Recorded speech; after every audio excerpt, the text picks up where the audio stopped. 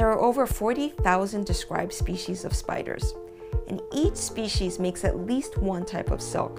Most species make multiple types of silk, so for any application you can think of, there's probably a spider silk that's just perfect for it.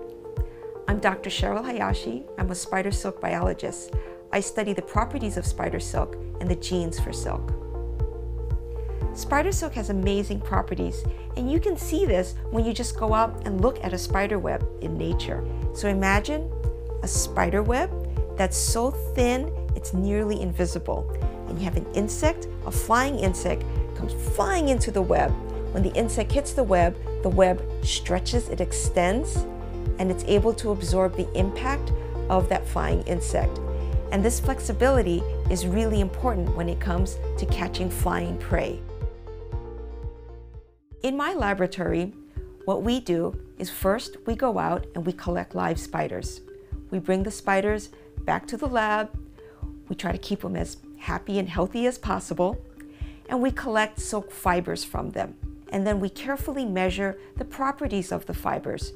We try to answer questions such as which spider has the strongest silk, which spider has the most flexible or stretchiest silk, which spider has the toughest silk.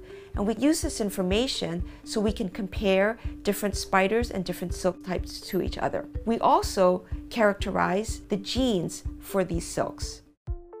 With these properties, spider silk can be used in a variety of applications. So for example, it could be used as an artificial tendon to make people healthier.